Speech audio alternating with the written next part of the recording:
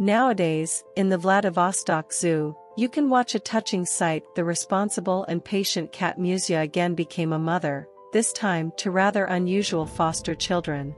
These are 8 little hedgehogs whose real mother has died and they still need to eat milk for at least another 3 months. Nobody forced or even asked Musia to do this hard work. The cat herself took the initiative and takes care of the hedgehogs as if they were her own kittens. According to the zoo staff, Musia is a well-deserved mother hero.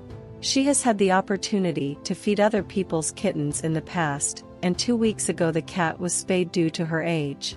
But when helpless and hungry hedgehogs showed up at the zoo, Musia's maternal instinct kicked in. Veterinarians are amazed that the cat has milk again and an unbridled need to take care of babies. In fact, hedgehog needles are still soft, although they harden every day.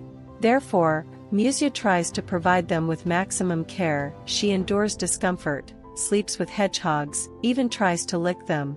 The Spiny brothers, under the supervision of veterinarians, are gaining weight at a normal pace, and in a few weeks they will be taken away from Musia, when the time comes to switch to the usual insect hedgehog feed. In the meantime, Musia reveals her unique opportunity to be a real mother again. The cat shows a lot of love and affection, giving affection and tenderness to these helpless hedgehogs. She not only feeds them with milk, but also spends a lot of time with them, creating a calm and cozy environment for the growth and development of hedgehogs.